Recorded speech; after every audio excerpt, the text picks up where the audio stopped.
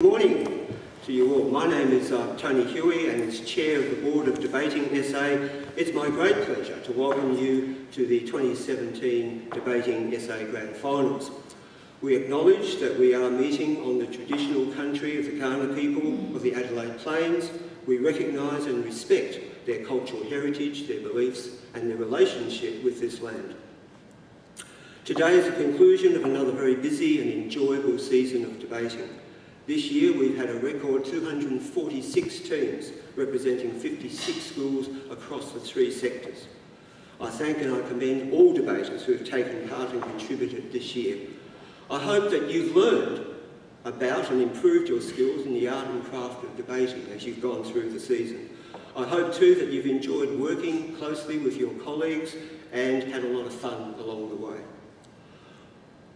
Debating SA is totally committed to promoting and supporting debating as a highly valuable and a worthwhile life skill for our young people. We're very honoured to have the ongoing support and patronage of the Governor of South Australia, His Excellency Hu Van Lay. I want to publicly and formally extend sincere thanks to James Tran, Sonia Lowen and David Morton for their unstinting commitment and hard work in organising and running our program, as well as providing training and resources to our schools. We thank the army of parents, coaches, teachers, adjudicators, families and helpers and supporters who have all provided invaluable support in so many ways for all our debaters. We thank our host schools for so generously making available their facilities and staff so that we can hold debates.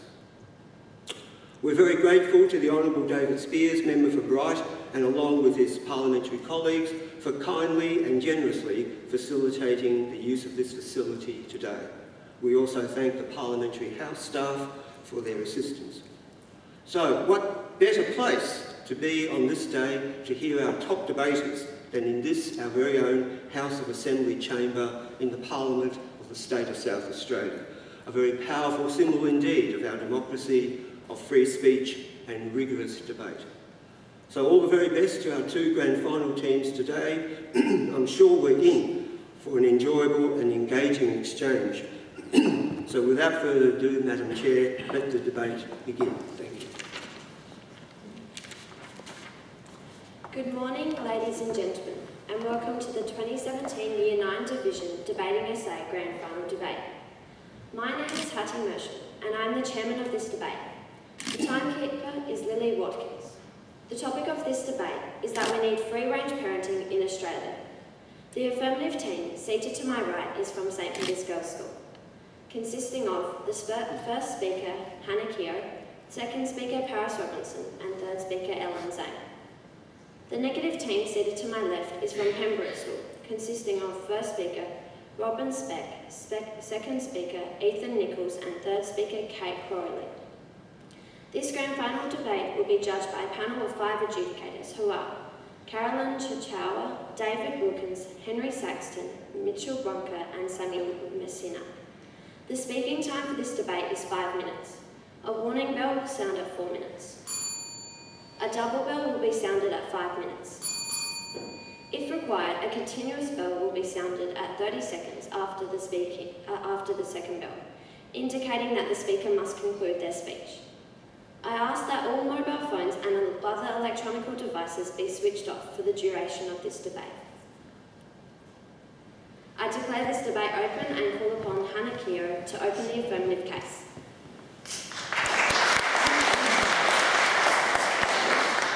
Good morning, ladies and gentlemen. The topic for today's debate is that Australia needs free-range parenting. We, the affirmative side, define the topic to mean that free-range parenting, as defined by Cambridge Dictionary, is a concept of raising children by encouraging them to function independently with little parental supervision relative to their age of development. Furthermore, there is an acceptance of realistic personal risks and conscious and reasoned decisions are made by parents. Children are not simply allowed to roam around with no thought or consideration. To need free-range parenting, it needs to be beneficial to the wider Australian society, as well as children and parents themselves.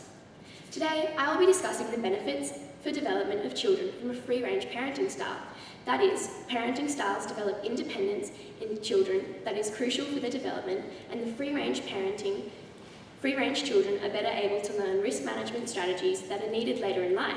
Our second speaker will be discussing the social side of this debate. She will talk about how it reduces stress for parents and prepares children to make an influence on wider society. And our third speaker will rebut and sum up our case. My first point today will outline the importance of independence and how free-range parenting allows children to develop this crucial trait. Free-range parenting has many benefits on children's development, allowing for strong foundations with behaviour, personality and ability to make decisions. This style of parenting allows for children to both develop and manage independence. Psychologist Dr. Jim Taylor states that independence is developed only when one is allowed to think and solve problems for themselves, and thus, children depend on their parents to allow for them to develop independence. For children to develop independence, parents must grant children this opportunity for growth by putting them out of their direct comfort zone. Why is this important? Free-range parenting allows for children to grow this independence by empowering them to develop independence on their own. A project conducted by research psychologist Dr. Rachel Sherman found that not only do children demonstrate lower physical injury rates, but also greater ability to take responsibility and safety for their actions when allowed greater independence, even at ages as young as 6. These crucial skills children must develop in order to deal with the wider world, but they do not spontaneously know what these skills are. They require experience. Simply doing something for a child, as is common in many parenting styles, including helicopter parenting, will not achieve this and will leave children grossly underprepared for the real world. A study conducted by the University College London, conducted from 1946 to 2016, found that children who grew up with strict parents were not only generally unhappy later in life, but also generally lacked the ability to make rational decisions when placed in risky situations, as a result of not being able to independently learn both how to make decisions and how to deal with consequences. Free-range parenting gives children greater autonomy, helping them learn skills how to make decisions that are safe, giving them skills to risk handle later in life, demonstrating a need for free-range parenting in Australia. Secondly, free-range parenting allows for children to experience risk in a safe environment. Experiencing risk allows for the development of risk management and resilience, as well as a general improvement in psychological well-being. Non-free-range children are kept from experiencing crucial opportunities, so they do not learn how to resolve failure, handle frustration, and understand risks. These risks include things from walking home from school to managing conflict with their friends. However, other types of parenting remove these risks from children, so that their children are immediately cushioned by parents, meaning they are deprived of opportunities that allow them to develop and learn. Free-range parents believe in world-proofing their kids, instead of kid-proofing the world around them.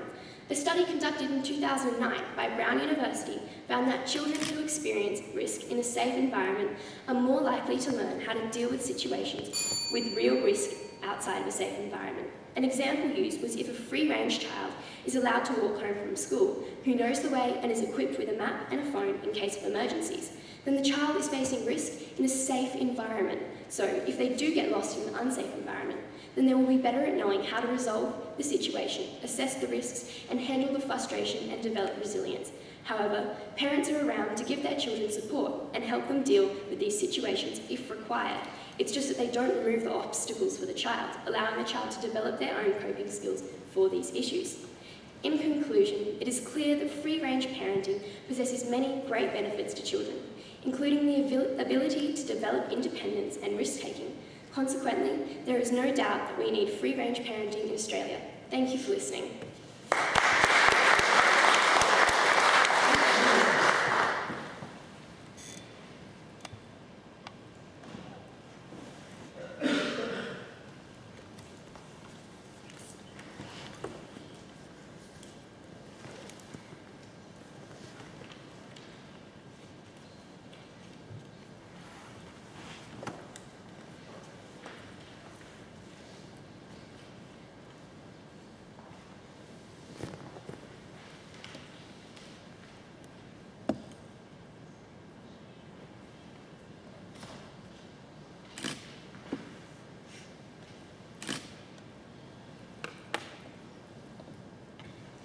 I call upon Robin Speck to open the negative case.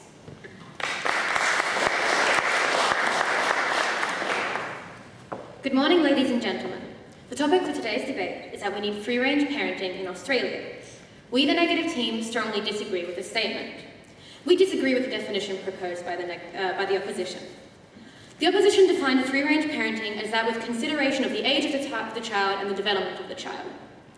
This is not the definition of free-range parenting. This is a form of interpretation of free-range parenting. The clear, alone, unartificial, by itself definition of free-range parenting is, in fact, an ideological hands-off approach to child raising and minimising involvement of parenting in a child's day-to-day life. Before I begin my case, I would like to point out some flaws in the opposition's argument. The opposition stated that free range allows children to learn independence and make decisions and break rules for themselves. Not break rules, sorry, my mistake. To make decisions, have problems, and learn how to solve these problems.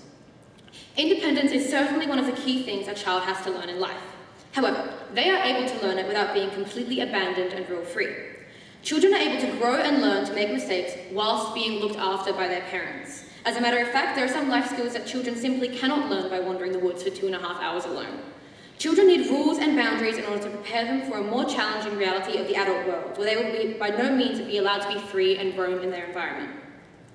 We would also like to state that not being a free-range parent doesn't mean, as the opposition said, the parent does everything for the child. This is false. All it means is that they can learn in a safe, supervised environment where risks can be assessed by a parent, an adult, an individual who knows what they're doing. Now to our case. As first speaker, I'll be discussing with you the immediate short-term issues with free-range parenting. Our second speaker will explore the long-term side of this parenting style, and our third speaker will rebut the opposition and sum up our team case. Today I will discuss the risks that can arise through free-range parenting and neglect for the child that can occur as a result of it. Ladies and gentlemen, there is one big issue that comes with the very idea of free-range parenting, and it's an inherent lack of safety. The world is not always a friendly one, and there are dangers around every corner. How can you as a parent manage your child's safety while living by the ideology that they don't actually need any protection? There are many threats that jeopardize a child when being left to roam free with minimal parental involvement. First, let's talk about the unintentional harms. Leading causes of accidental death in children, car collisions followed by drowning. Other risks include snakes, insects, dehydration, or sunstroke. Here in Australia, all of these are perfectly conceivable. Many of us, when you see this list of problems, picture the classic helicopter parent, hovering over their child, ready to strike as soon as an insect breaches a 10-metre radius around their beloved kid. We, the negative team, believe that yes, there is such thing as too much protectiveness, but this doesn't change the fact that these threats are real and are hugely reduced by parental intervention and involvement. A perfect example of free-range parenting with potential negative effects on the child is that of Lenore Skenazy's son. Lenore Skenazy, infamously known as the worst parent in America, is one of the world's leading advocates for free-range parenting. She left her 9-year-old son in Bloomingdale's at a department store in New York with nothing but a map, a Metro card, some quarters for a payphone, and $20. It was up to him to get himself to a subway station through the help of strangers. Just imagine the risks that her child was exposed to. Surely she can teach her child the lessons she desires from this exercise and more by accompanying the child on that return home, supporting them towards independence without exposing them to potential trauma and very real risk. The intention of free-range parenting is good, there's no doubt about that, but the way of achieving it is seriously misguided and totally unnecessary. Consider something as simple as crossing a road. A recent study by the University of Iowa found that children under the age of 14 have not developed the perceptual or motor judgment that crossing a busy road requires. No matter how many times you tell a child to look both ways before they cross, there are always going to be some that don't do so. This is an example why the ideological free-range approach to parenting is worse than a pragmatic approach. Different children in different circumstances at different times need to be parented differently. Free-range parenting stifles this flexibility. Moving on to a more sinister side of the dangers. Abductions, sexual assault, manipulation, and exposure to drugs and alcohol happens to children in Australia every day. A frequent belief of free-range parenting advocates is that parents worry too much about violent crimes against children, considering the probability of a crime against a child in public is entirely slim. Yes, the odds of a child being kidnapped are 1 in 300,000, as researcher James Walsh tells us. He has found that forcible rape and sexual assault rates are down to 34.5% since 1993. So child crime rates are declining, but why? Logically, it is clear that this decline is attributable in part to a more prudent parenting style. Ladies and gentlemen, free-range parenting is often likened to the romanticised parenting style of the good old days, the 50s, the 60s, and the 70s. But there is evidence to suggest that with the loss of free-range parenting, there has been a decrease in child crime rate. Nowadays, parents are more protective, giving child crime less opportunity. Is emulating a clearly problematic era really worth it when the cost is our children's lives? Clearly, what Australia needs is not less involved parenting, but more involved parenting, unless we risk taking steps backwards in our development as a nation. To conclude, ladies and gentlemen, Australia does not need free-range parenting. In fact, free-range parenting isn't parenting at all. It's just neglect, hiding behind an appealing name and a harmful ideology. Thank you.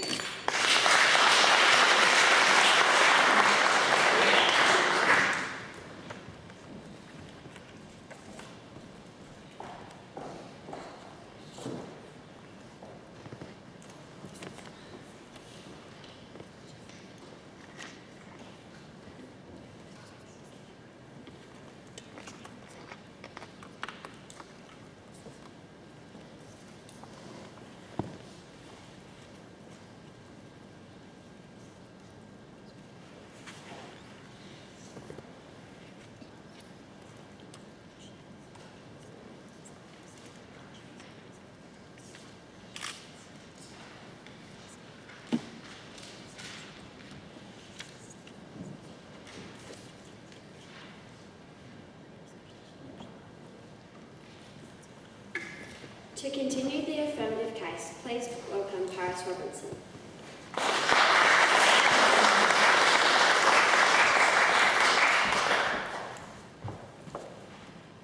Good morning, ladies and gentlemen. The topic for today's debate is that we need free-range parenting in Australia. As second speaker, today I'll be speaking to you about the social side of this debate. My first point is that free-range parenting reduces stress and strain on parents. And my second point is that free-range parenting prepares children for making their influence to the wider society. However, before I begin, I'd just like to point out some flaws in the opposition's argument. We disagree with the opposition when they say that children who are free-range are exposed to more risk. We disagree because risks exist either world, whether you are parented by free-range parents or not. They happen either way, and parents just need to learn that lumps and bumps are part of childhood and they just need to deal with it. We also disagree with the opposition when they say that the lack of safety for the worst parent in America who let their children go with a nap to get home. We disagree because this is safe risk. In this particular scenario, the child, they knew the way home and they were equipped with a map, money and a phone just in case they got lost or something happened. Now on to my first point, that free-range parenting reduces stress and strain on the caregivers of a child. In a Guardian survey of 10,000 Australian parents, it was found that 70% of parents use stricter parenting styles due to fear or concern for their child or their future. Of course, this is understandable. Parents not only want what is best for their children, but don't want to see their child get hurt in any way. This could include bullying, kidnapping or injury. Our first speaker has already demonstrated the benefits for children in her speech. So how does free-range parenting benefit the parents? Although the previously mentioned fears do have solid foundations, overprotective styles of parenting typically make parents more anxious and fearful, which can lead parents to become more protective of their children, which allows them to be less independent, found in a study conducted by the ANU. The same study also found that not only does free-range parenting combat this by allowing parents to develop greater trust and confidence in their child, but it also builds a stronger relationship between parents and children, both of which reduce stress and strain on parents, especially as the child grows older. Parents are not always going to be there for their children, and therefore not only must the children be capable of being independent, but parents need to have trust in their child. We're not suggesting free-range parenting is going to suddenly mean that parents don't worry, because of course they will. However, it builds greater trust and respect for the child, which can reduce strain and concern on the parent about the child's ability to cope when they venture out into the real world. Free-range parenting fosters trust for the children and reduces strain on the parent, and this is why we need free-range parenting in Australia. Now to my second point, that free-range parenting prepares children for making their influence into the wider society. Our first speaker has already demonstrated the importance of developing independence and the ability to take risks with the children themselves. However, this is also crucial to Australian society and workplaces in general. Workplaces and societies thrive on the ability of citizens to not only make decisions with confidence, but to take leadership and responsibility. Free-range parenting allows for these crucial skills to be developed. Without these skills, we are creating employees without problem-solving skills and or the ability to take risks. This will undoubtedly limit our progress in society. Studies conducted by the University of Melbourne have shown that there is a correlation between stricter parenting styles on children and their ability to succeed in their career later in life. Free-range children were found to show more initiative and ability to deal with the setbacks. Without free-range parenting, children develop no real sense of consequence, as they haven't failed or been forced to fix problems that they created. The University of Idaho found that in 2013 longitudinal study, free-range children are able to better control their behaviour, not only as children, but as they enter the workforce. They can better manage conflict and anger. These skills set up children for the rest of their lives, especially in the workforce, where these skills are crucial for success. Regardless of whether parents are overprotective or simply being strict, the lack of independence means children are more likely to act without considering the consequences, which is detrimental for social cohesion. Free-range parenting prepares children and gives them the skills to be a successful contributor to society. In conclusion, free-range parenting is still parenting. It's not neglect, it's just allowing kids to grow up with a sensible exposure to failure and consequence. They're letting their child be more independent and creating a series of teachable moments where the child will mature and develop into a successful citizen. It is therefore clear we need free-range parenting in Australia. Thank you.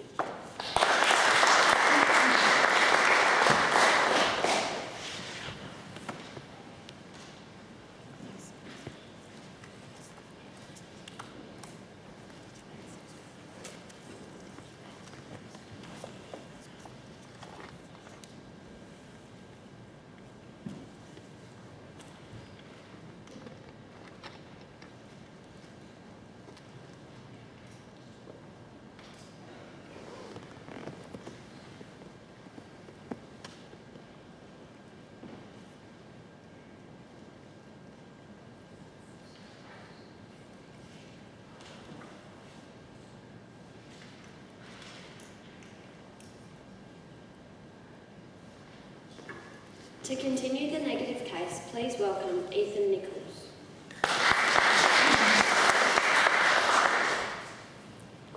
Madam Chairman, ladies and gentlemen, as stated, the topic for this morning's debate is that we need free-range parenting in Australia.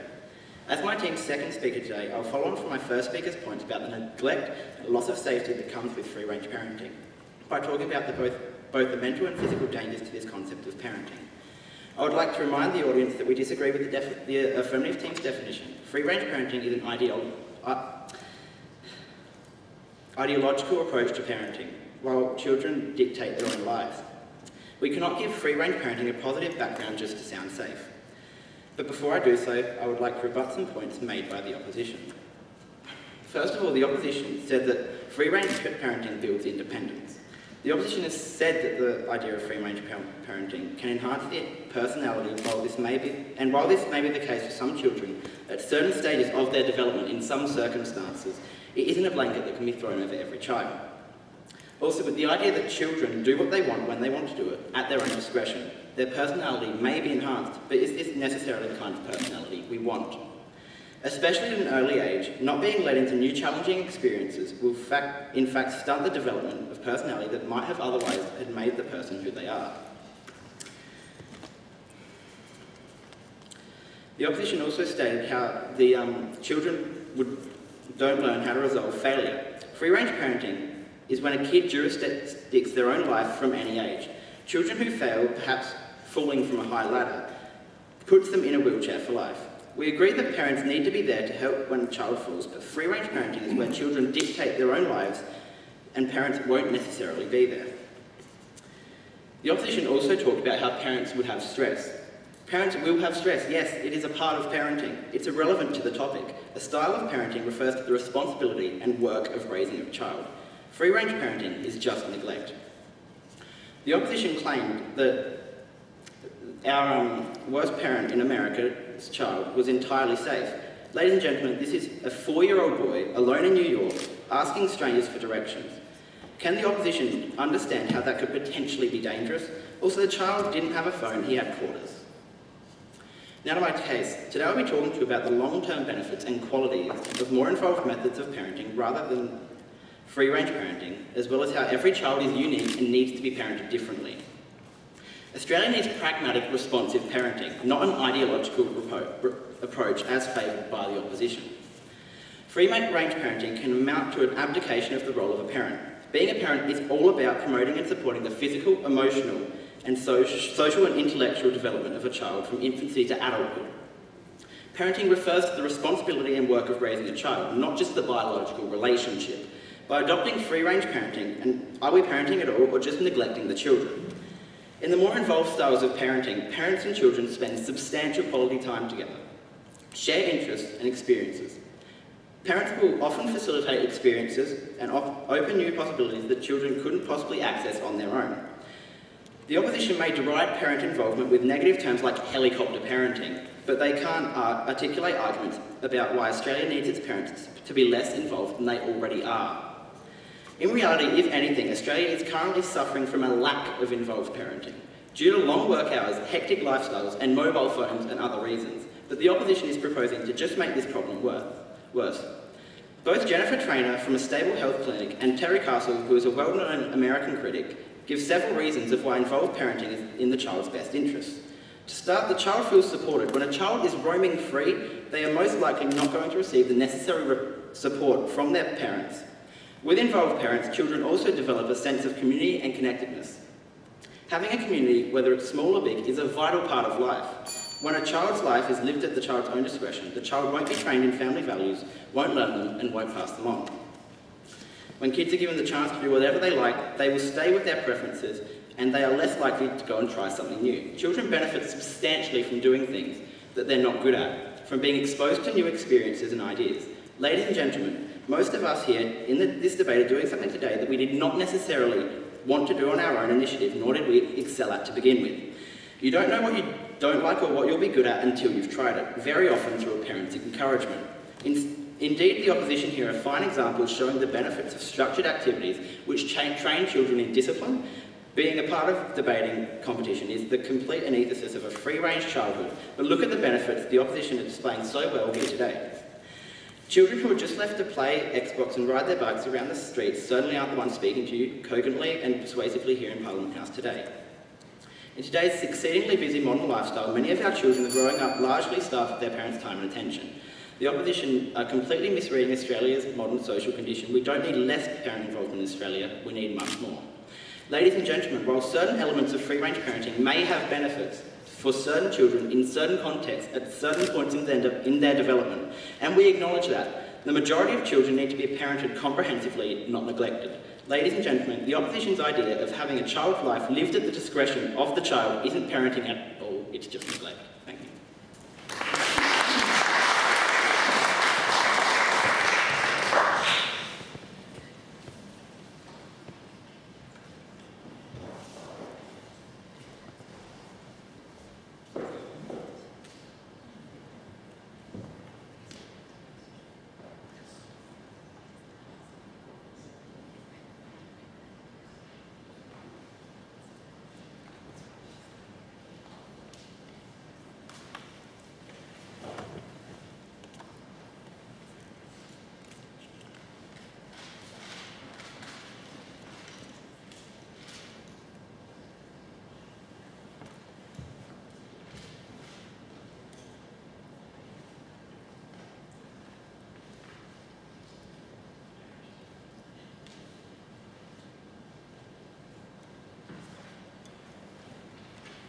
To conclude the affirmative case, I call upon Ellen Zane.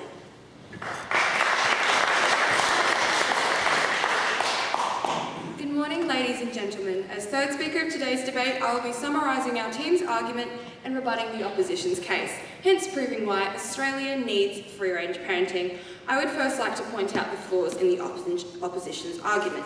Now, the first speaker pointed out a problem with our definition. However, they did not state where their definition is sourced from. Our definition was sourced from Cambridge Dictionary. Negative team, where are your sources? The opposition also used Lenore Skenazy as an example. Ladies and gentlemen, this is one example that was publicised because free-range parenting was so foreign at the time. And also, we are not suggesting that all 5-year-olds should now learn how to catch buses by themselves. Free-range parenting is based off the child's capabilities. The opposition is stereotyping free-range parenting as something that is outrageous when it is a realistic, beneficial concept. Additionally, the first negative speaker also stated that we do not need free-range parenting in Australia because of safety reasons, and that the world has certainly grown to be more unsafe than it was years back, and leaving kids unmonitored means exposing them to more dangers and threats. Ladies and gentlemen, risks and dangers are inherent throughout society. Parents cannot protect children every moment throughout their lives. Our first speaker, Hannah, demonstrated the detrimental effects of not allowing children to have independence and the ability to take risks. There is a misunderstanding about what free-range parenting actually is. It simply isn't just leaving children by themselves. Parents make a judgment as to whether they are ready relative to their age and provide them with the necessities to help them problem solve throughout this situation. The first negative speaker also stated that we do not need free-range parenting in Australia because of injuries. Now, we have statistics from the Australian Bureau of Statistics saying that abductions of younger children by non-family members are uncommon. Of the 768 abductions recorded in 2013, only 5.86% were of children aged 9 years or younger. The majority of child harm reported to authorities is child abuse by family members or close acquaintances. Additionally, the probability of a child being harmed in a traffic accident is extremely low, less than 0.001%. And additionally, a Norwegian university found there's actually a lower risk of injury to children as they learn to effectively manage their safety and judge risks for themselves. The second speaker addressed the long-term effects and stressed on how free-range parenting is neglect. Ladies and gentlemen, there's a reason why a form of parenting is called neglect and another form of parenting is called free-range parenting. We are not arguing about neglect. Free-range parenting is not neglect. They're two different concepts, and in free-range parenting, parents are aware of what their children are doing, and in neglect, they are not. So two completely different topics, hence the second speaker's whole debate is irrelevant. Additionally, the second speaker stated that parents lack involvement. Ladies and gentlemen, today's parenting is mainly helicopter parenting. Helicopter parenting is a growing epidemic of involvement. Parents are spoon-feeding their children, and this does have a negative impact. Yellow Brick, a psychology treatment program's research shows that 60% of parents in the nation were helicopter parents, and 95% of university counselling centres are concerned with psychological issues due to helicopter parenting. Additionally, in the second negative speaker's rebuttal, he stated that Lenore Skenazy's child was 4 years old. He was 9 years old. He had a map. And so therefore this rebuttal was also completely irrelevant. I will now summarise our team's case, stating the reasons why we need free-range parenting in Australia. Our first speaker, Hannah, discussed the benefits for development of children from a free-range parenting style. Firstly, that free-range parenting develops independence in children, greatly beneficial for their development, and secondly, that it develops crucial risk management for later in life. Our second speaker, Paris, addressed the social ideas that free-range parenting reduces stress and strain on parents, and that free-range parenting prepares children for making their influence to the wider society. Ladies and gentlemen, in conclusion, for all the points our team has stated today, we strongly believe that we need free-range parenting in Australia. Thank you.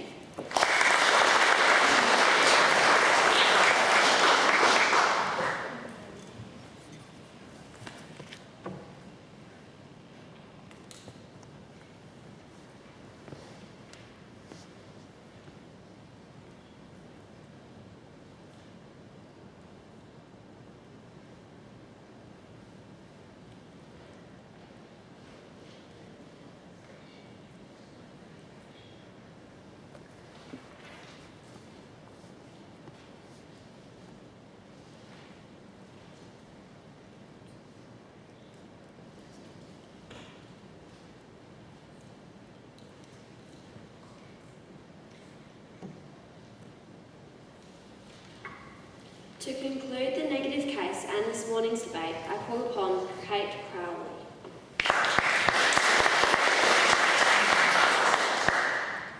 Good afternoon, Madam Chairman, ladies and gentlemen. The topic for tonight's debate, as already stated, is that we need free-range parenting in Australia. As my colleagues have already explained, we, the negative team, strongly believe this statement to be false.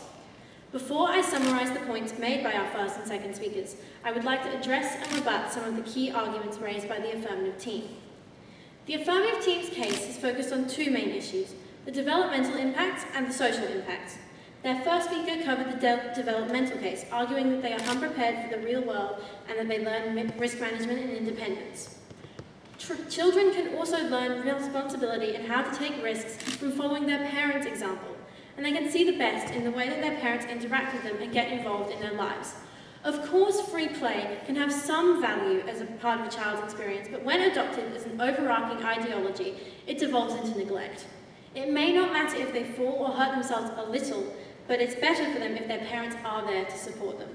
After all, if a child befriends the wrong people and is influenced by them more than by their parents, it's almost inevitable that said child will be negatively impacted. They stated that children learn how to take risks. As we stated in our definition, free-range parenting essentially removes the parental supervision and support. Also, a safe risk environment. Our first speaker, Robin, has clearly shown just how many risks are faced by a free-range child. Yes, children can learn independently to combat some risks, but there are many more that a child cannot simply learn by themselves.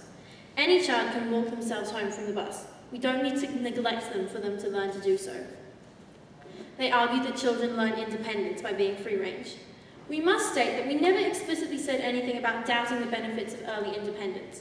However, we do believe that there are large detriments when it comes to early neglect. As Ethan brought up in his speech, free-range parenting is essentially the abdication of the parenting role as a whole. Children allowed to run free under the general definition of free-range parenting will be able to choose everything that they do for themselves. They don't want to go to school? Great, they don't have to. Drugs, alcohol, where do we draw the line on independence? With no parental influence, it simply becomes neglect and not parenting at all. As Ethan also stated, parents are already increasingly spending less time with their children. We need more parenting, not less. Yes, we might like to go back to our parents' childhood when kids roamed the streets, but the reality is that neighbourhoods have changed and there are no longer areas where families have lived for years offering security and comfort. Most people barely know their neighbours. Once again, it's important to apply a pragmatic approach to this. Children in small country towns where everyone is well known could easily wander the streets and not worry, but we're not arguing just for the country kids, we're arguing for the big city kids as well.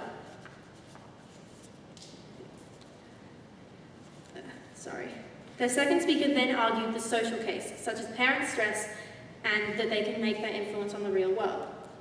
It's important to consider, as they did state, that parents are always stressed, but parents who work, in many cases, are constantly stressed. And while it may be stressful for parents to constantly watch their children, neglect is not the best option to replace this. We do believe that parenting is sometimes taken to an overprotective extreme, sometimes instigated by paranoia and fear. However, there is absolutely no reason for us to continue to the other extreme of complete child neglect. And that is the path the so-called free-range parenting movement would take us down.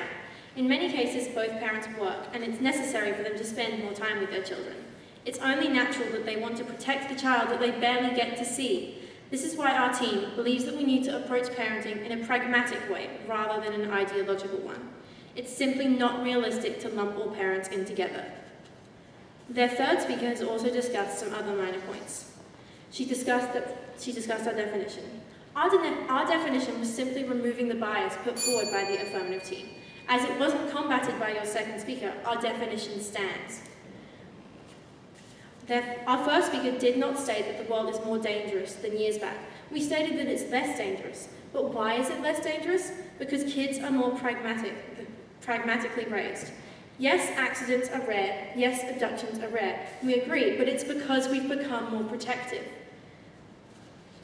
Turning now to a brief summary of our team's case, our first speaker, Robin, discussed the short-term, immediate benefits of parents being more involved, such as safety and the fact that free-range parenting is essentially neglect. Our second speaker, Ethan, brought up the long-term and developmental impact of involved parenting. He covered the fact that children with involved parents receive more family time and important values. He also discussed the crucial difference between pragmatic and ideological parenting. So, ladies and gentlemen, in conclusion, we strongly believe that we do not by any means need free-range parenting in Australia. If anything, we need more parenting, not less. It's important to establish pragmatic parenting rather than following ideological, unrealistic parenting models. Free-range parenting isn't parenting at all. It's just neglect. Thank you.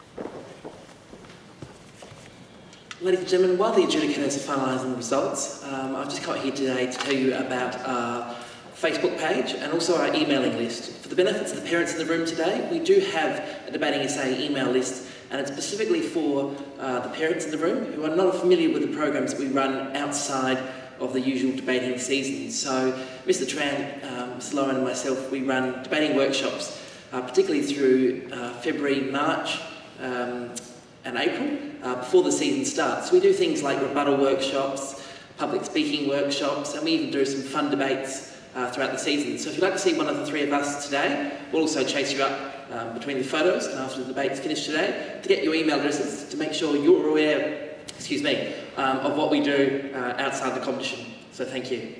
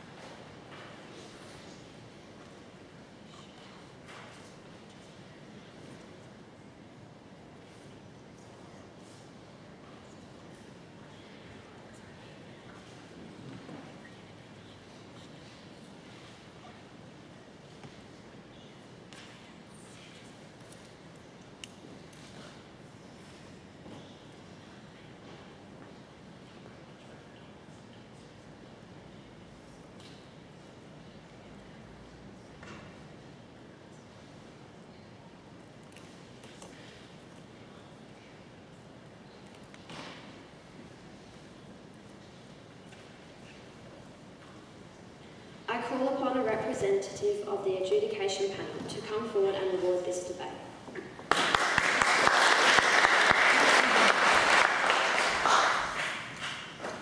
Well, congratulations to both teams. I think we can all agree that this was an outstanding debate, so why don't we give them all a round of applause once more. Ladies and gentlemen, thank you for coming to the Year 9 Grand Final debate for 2017. As each of the 5 adjudicators this morning arrived at their decision independently, there will be no individual feedback, as with the semi-finals. Ladies and gentlemen, and to the teams, today's decision was a split decision of 3 adjudicators to 2 adjudicators. Congratulations to the winner of the Grand Final for 2017 is the negative team from Pembroke School.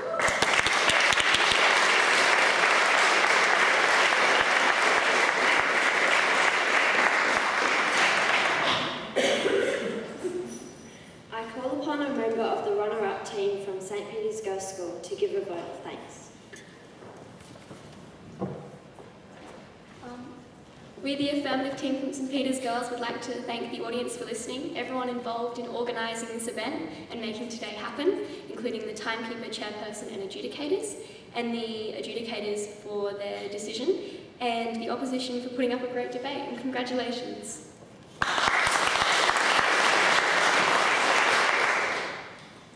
call upon a member from the winning team from Pembroke School to give a vote of thanks. We, the negative team, would just like to thank all the parents for coming out and supporting us over this debating season, the debating essay management, the Parliament House staff for allowing us to use your venue to speak at, our coach, Mr. Freesmith, for dealing with us all year, and most importantly, Saints Girls for putting up a really great debate. Thank you.